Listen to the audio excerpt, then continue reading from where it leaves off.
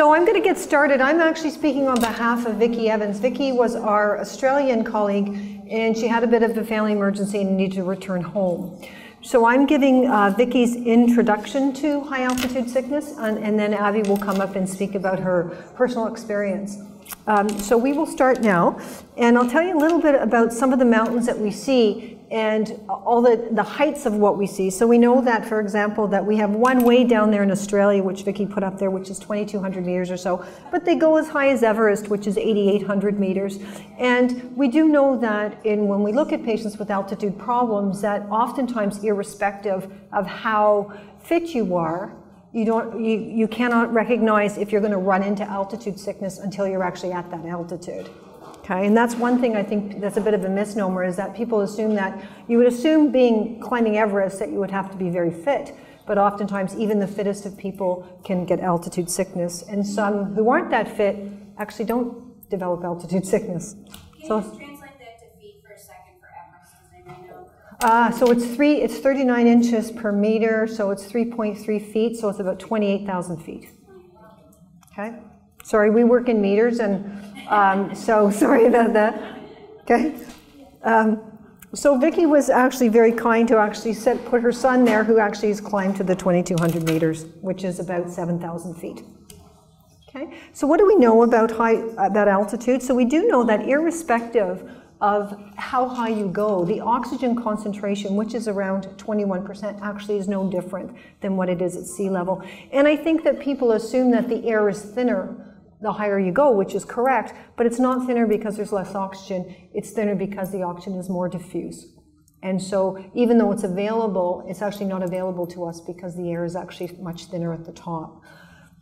Okay, and at 12,000 feet, which is around 3,600 meters, there's 40% less oxygen than there is at sea level.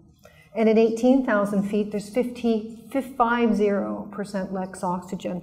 So I had an opportunity, which Abby will speak about, but I got to 17,000 feet. And we had a portable O2 sat monitor, and my sat was 70%. And I didn't have any altitude sickness, yet there was a woman beside me who was vomiting and vomiting and vomiting, and they had to take her off. And I was just asked to do the climb at the end of hey, we have a spot, you want to do the climb? I said, sure, it sounds like a good idea. And so and she clearly was much more fitter than I was, and yet she developed altitude sickness very quickly, and we had to take her down, and I was sitting at the top having my breakfast kind of thing. So it varies according to, but what we do know is that even though it is the same, the oxygen concentration is much less.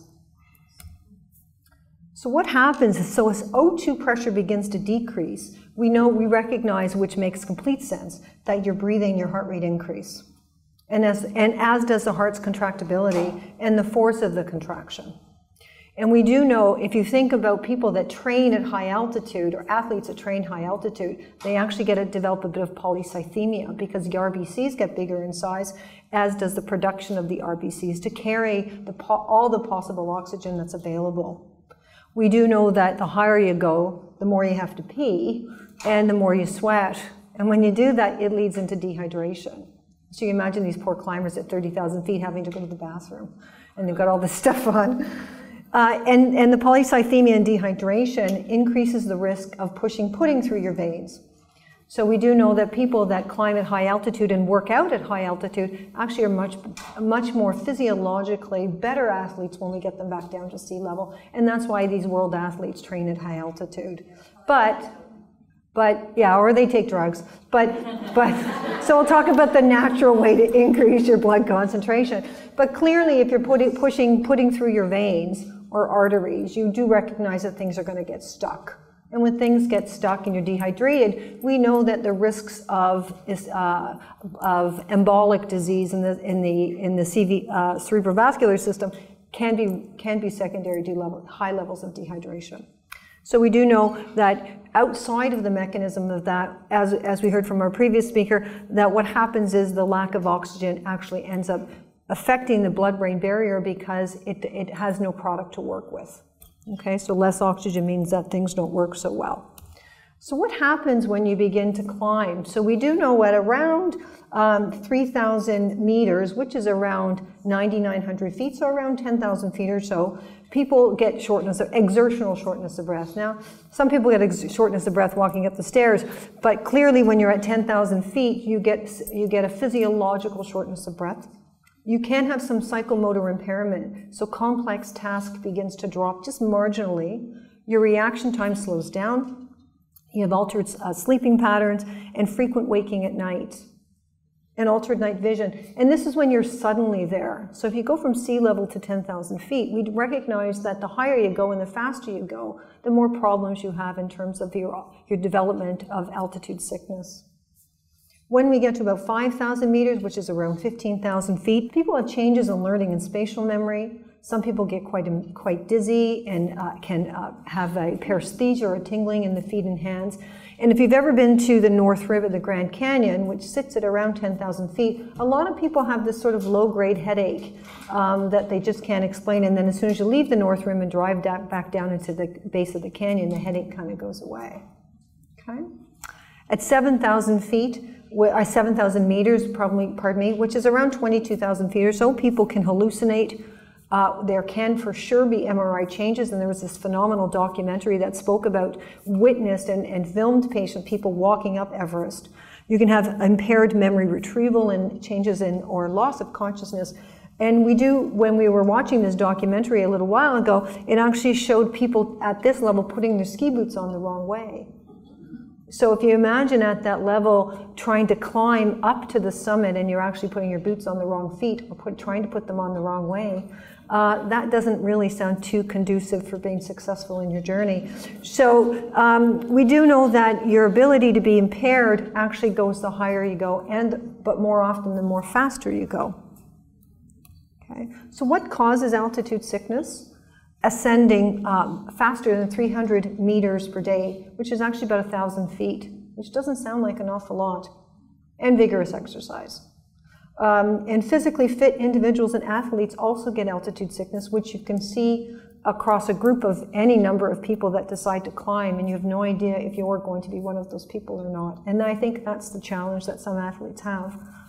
It's almost like febrile fever in children. The faster it goes, the higher it goes, the chances the kids will have a seizure. Something very similar to that. And so people develop acute mountain sickness. And it's the body's response to low oxygen pressure or the thinner air at higher altitudes. So people who ski, for example, in Wyoming or in different parts of the Appalachians, you can get symptoms even at ski resorts when you're up at the top and you decided you're going to go down that black diamond. Symptoms vary and are related to the rate of the ascent. Again, depending on how fast you go, the more difficulty you have.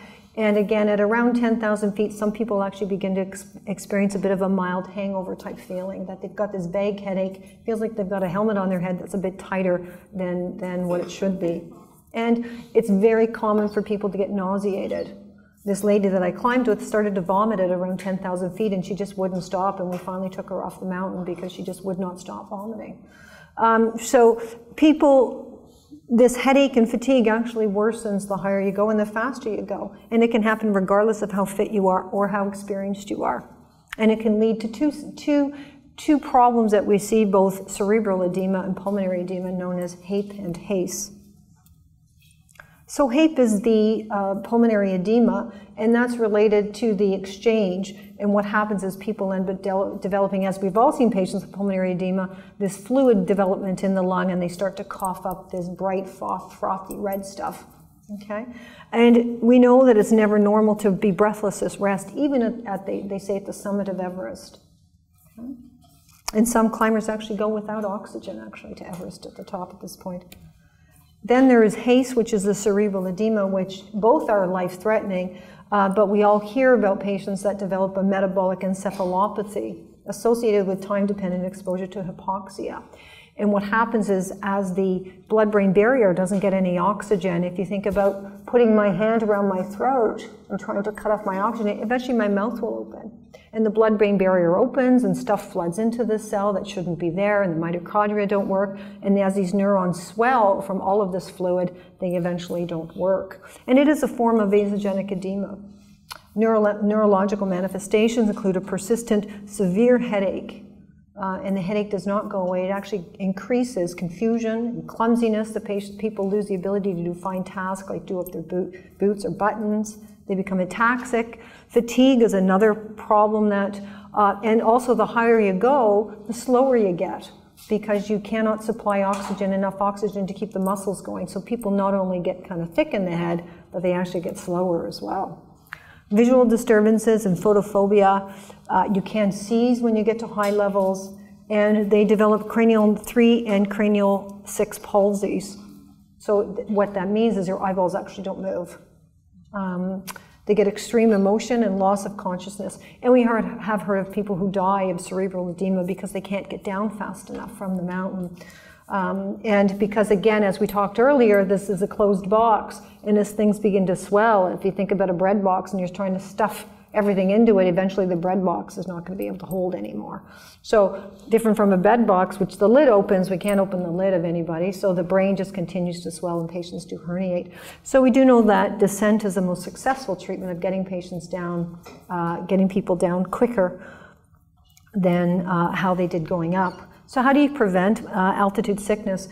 It's really, it occurs by going too high too quickly.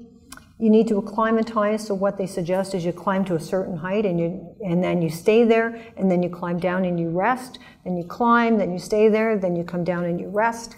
So sleep at a lower altitude than what you were climbing during the day, which sounds kind of counterintuitive because you're climbing and climbing and climbing, you're exhausted, and they're saying, okay, now we're done, but we're going to go back down there. And you're saying, I'm not going back down there. I've been down there. I'm not coming back up tomorrow. So, but the goal really is that you have to come back down and rest and acclimatize. You have to drink plenty of water, and as you know, alcohol is dehydrates you. And Diamox or acetazolamide is actually the best drug for altitude sickness. Some people, they think Decadron maybe just as well, but vasogenic edema is treated very well with Diamox. There's some literature out there about the possibility of a high-carb diet or ginkgo, but those have been inconclusive. So I wouldn't suggest giving someone ginkgo if they're having altitude sickness. It just feels a little intuitively uncomfortable.